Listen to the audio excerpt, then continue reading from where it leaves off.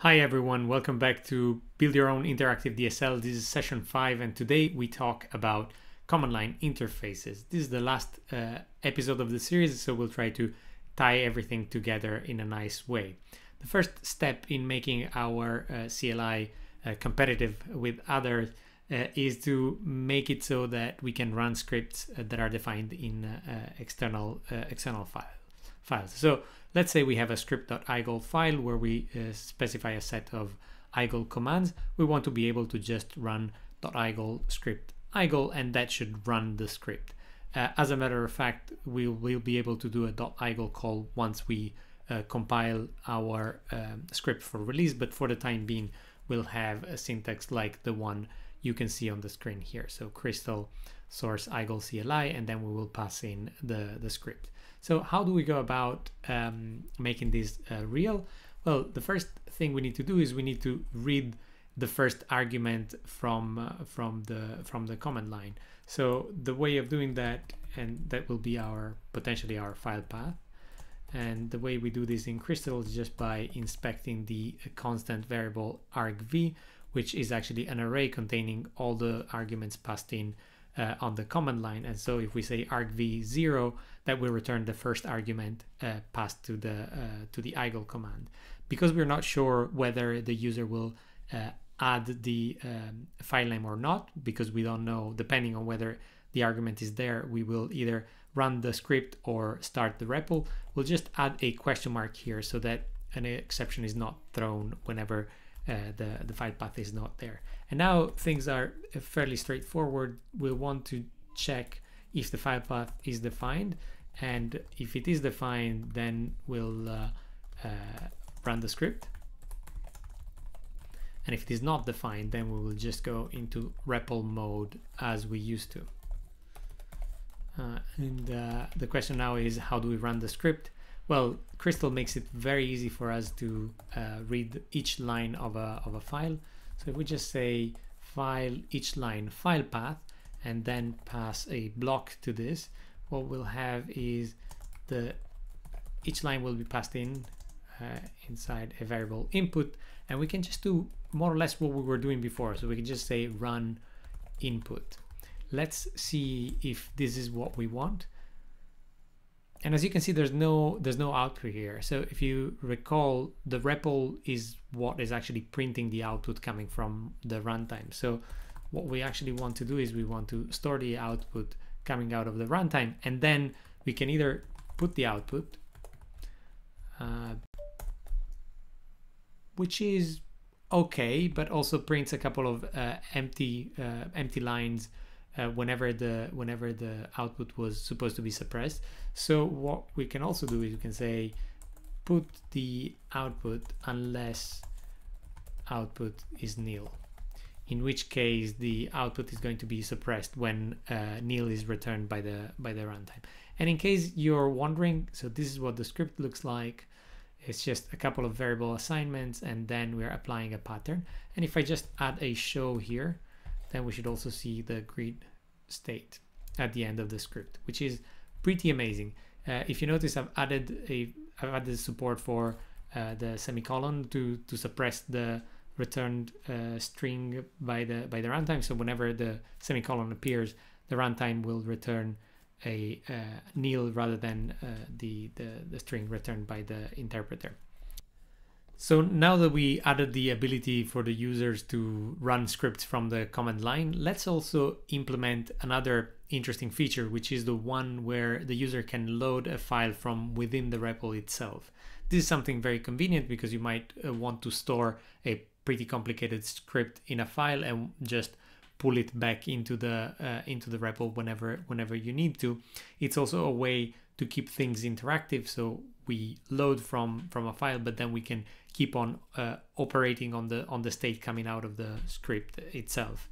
And the challenge here, so given a requirement of given an instruction starting with the %load command, we want the REPL to load a file from the file system.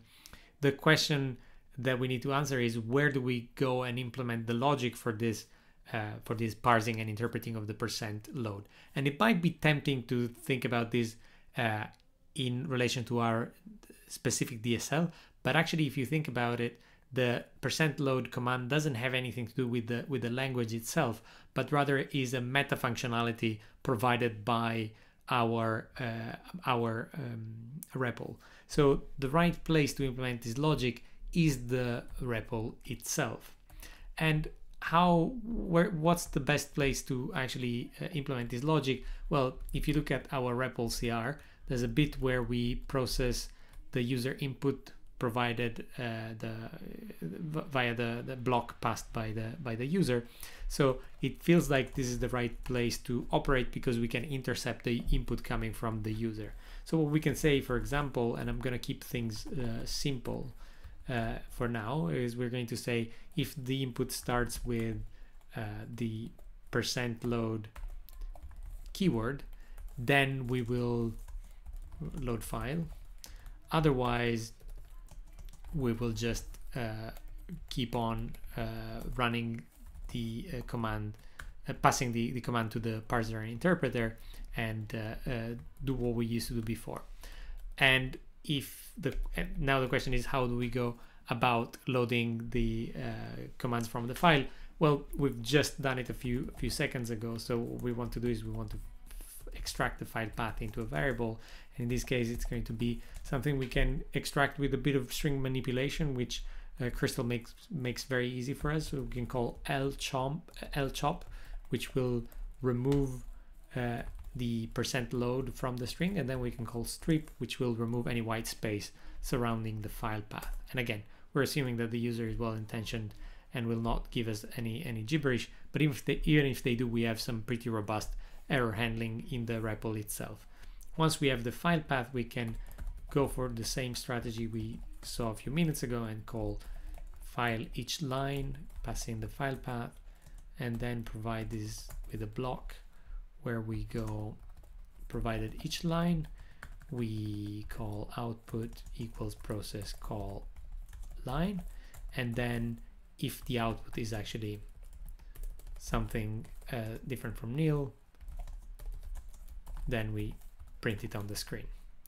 Let's see this in action. So we just want to run the iGoal REPL, and then we want to, for example, let's see that the grid is empty, and now we can do %load, which is a command which will go to the REPL rather than the iGoal interpreter, and say examples /iGoal.script, sorry, the opposite, script.iGoal, which is where the script is stored. And you can see these outputs, the feedback coming from each command execution. And if I do a show now, you can see that the state has indeed been altered, which is absolutely great. So now that we have the basic functionality to allow the user to load scripts from either the command line or within the REPL, we can look into making the CLI slightly nicer for our users. And in particular, we'll try to interpret a couple of options. The requirement is to be able to provide contextual information with a help command, and also to manage to return the version of the interpreter they're running, because hopefully our DSL is going to be extremely successful and we're going to be releasing many versions of it. So the great news is we don't have to go about parsing options and defining help messages ourselves. We can rely on a wealth of libraries actually that have been written in Crystal to build CLIs in an effective way. But today we will focus on one called Clim, which I've been wanting to try for a while. It's by a user called @grandpa. I think I pretty much like the syntax. It heavily relies on macros, which we'll talk about later as well. It's also a great way of remembering that Crystal has a growing community in Japan as well. So hi to all our Japanese friends. So let's see how we can update our shard file to include the dependency for Clim, which I've already copy pasted in time. We then need to remember to call shard to run shards install from the command line. And now that we have this, we can go back to our IGL CLI and try to follow the instructions. We won't need to wrap the CLI class into a module, but we will need a class indeed. I'm going to be calling this IGL underscore CLI, and we are going to include a main block, which is where all the clim magic actually happens, and then we'll try to just follow along the instructions. So we'll have to provide a description for our tool. So this is the IGL interpreter, and then we'll have to provide the usage. Let's follow along the help support, the help message provided in the example. So we'll say option and then file path, which are both optional fields. And then we'll have no options, definitely a version. The version is going to be, say, version 0.1.0, for example. And then we want to have no options, but a single argument. And the argument is going to be called file path and be of type string. And it has a description, which is, we can say path to IGL script. And I think this is it. And in terms of the default, I won't be specifying any default. I think the default is nil if the argument is not provided, so we should be good. Now we have defined, let's say in a very declarative way, the different components of our CLI. We can define a run block, which is where what will be run by the CLI. And mind that we don't need to do any special handling of options in this particular case, so we won't be needing options, but we will need args, and then we will have to extract file path from args dot file path, which is a named argument, which is very convenient. And as I was mentioning, version and help are special in the way they are handled, so we don't need to do the handling inside here. A couple of things to remember before we get compilation errors. Nothing wrong with that, but we need to define the runtime within the run block, because we are now inside a class definition, so history file and runtime are out of scope. And we'll do the same for, we'll paste the history definition inside the REPL segment, which is where the history file is relevant. And a brief review, and then I think we can try to run this. So to run this, we just say IGL underscore CLI dot start, and then passing the argv array. And then we can try and run this. Now, notice that I'm running crystal source IGL CLI.cr -- and then a set of options. I'm doing this because up until crystal 034, you have to prepend any argument or option that you're passing to the script with a -- otherwise this will be interpreted like option and arguments to the crystal command rather than to yours. But of course, once we've built our IGL CLI into an executable, that's not going to be the case anymore. So let's say we're doing this for testing purposes, and I seem to have forgotten something here. So on the argument, did I forget some comma? Argument first, type string, description, colon. I've forgotten the colon. This is a, and then main do expected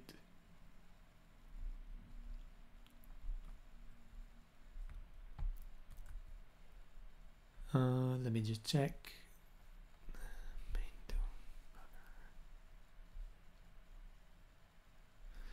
forgot to, of course, extend inherit from clim, and of course we also need to require clim. So if we try now and say crystal source IGL underscore CLI and then pass a bunch of options, like for example -- version, we get the version of our interpreter. Otherwise, if we say help, for example, we get a very nicely formatted help message, which is exactly what we were going for. So let's add one more thing. So if we want to add a shorthand for our options, we can just add the short option and say this is -v. We can do the same for help and say short -h, and this adds support for specifying the help option with a -h or the version one with a -v. Pretty amazing. So thanks, Clim. Now you might look at this main file and be satisfied, or you might look at this main file and think that this is very specific to our IGL interpreter. And if you think about all the work we've done so far, we've been trying to keep things fairly general in a way where we can plug in whatever implementation of an interactive DSL. So let's try and move into uncharted territory and do a bit of experimentation with macros here. Let me show you where I'd like to get with this. I would like to get to a point where I can say something like CLI dot run IGL, where IGL is the name of a module, really. And then I'd like everything else to be done for us, from the name of the description to the description to the usage to the version itself to the actual definition of the runtime. Let's give this a try. In order to define a macro, we need to be within a module. So I'm just going to define a module CLI here. And then, because I actually want to not have to implement anything else. And then inside the module, we'll define macro run, and then we will pass in a module. Module is a keyword in Crystal, so let's use mod to define this. See how we are defining, we're using IGL in these few places. I'm just going to replace this with a macro call to mod. And if I run IGL,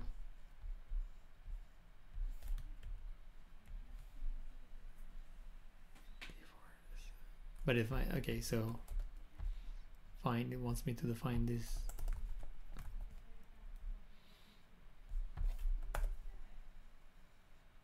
Is this impressive? I think it is. And, you know, I do realize that, for example, we might want mod to be lowercase here. We can do that. We can say stringify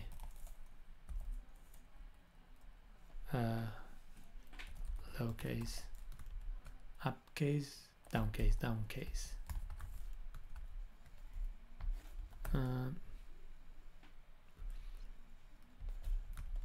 And because this returns a string itself, I'm going to do this. Right?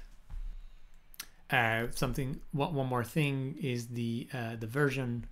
So at the moment the version is something we are hard coding, but we don't have to. So we can say go to the module IGL, mod, and just call version on it. And this assumes that version is defined. So if it is not defined, we're going to have to get sorry.